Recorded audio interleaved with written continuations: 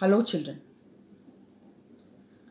Now we come to the end of the chapter transpiration. Factors which affect transpiration. External factors.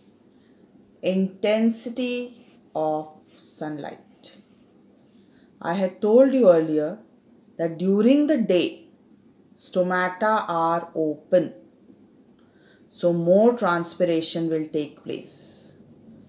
And at night they are closed, so transpiration does not occur.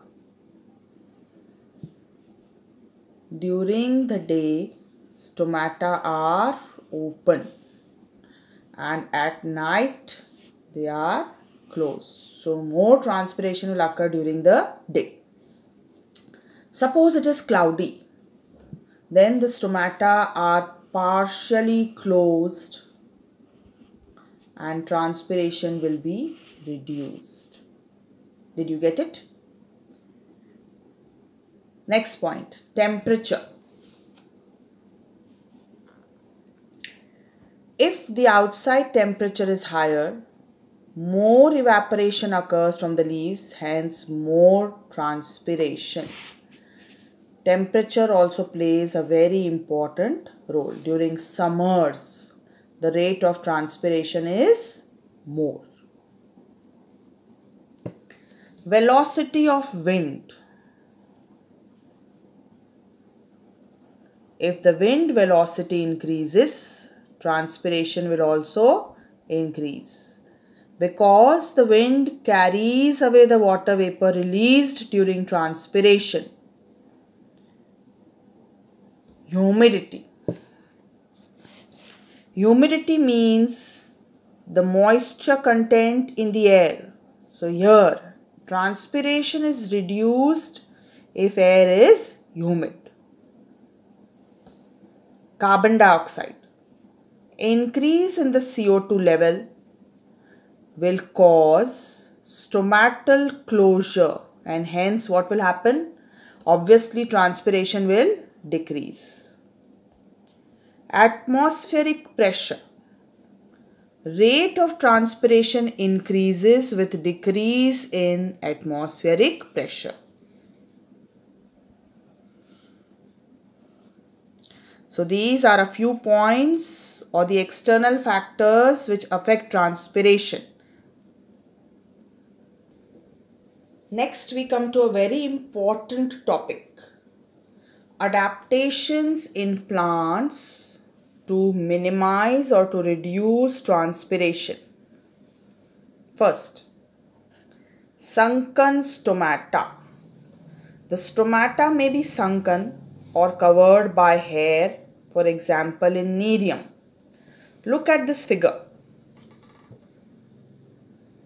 You see the hair and stomata are right here inside. Fewer stomata, the number of stomata will be reduced to minimize transpiration. Narrow leaves. The leaves may become narrow to reduce surface area. Reduce exposed surfaces. Sometimes the leaves become wavy, rolled, or they get folded to reduce the exposed surface area to minimize transpiration. Loss of leaves. This generally occurs in desert plants such as cacti.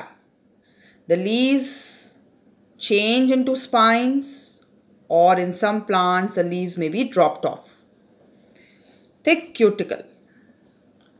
Cuticle is a waxy coating, you remember. So this in banyan tree is very thick. This is another means to minimize transpiration. Now, the importance of transpiration. Why is transpiration important to the plant? Because it causes a cooling effect. Evaporation reduces the temperature of the leaf surface, hence cools the plant. It helps in creating a suction force. As the plant is absorbing water, losing water, a suction force acts from the top of the plant, which will cause more drawing of water from the cells at the lower levels. It causes distribution of water and mineral salts. This is again a very important point, that water is distributed right up to the tips of all the branches and the twigs. So, there are three important points related to significance of transpiration. 1. Causes a cooling effect. 2. Creates a suction force. And 3. Causes distribution of water and mineral salts. Remember children, I had sent you the exact differences between evaporation and transpiration. You must have already written them in your notebooks. We have done guttation in chapter absorption by roots. Remember guttation? The loss of water in the form of droplets along the margins of the leaves through structures called hydatodes. This is a recap for you.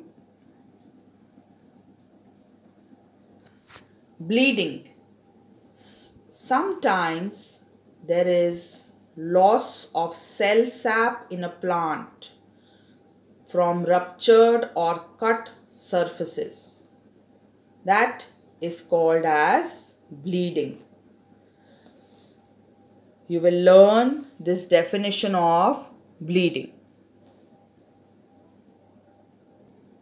Transpiration affects climate, helps in bringing rain. Why?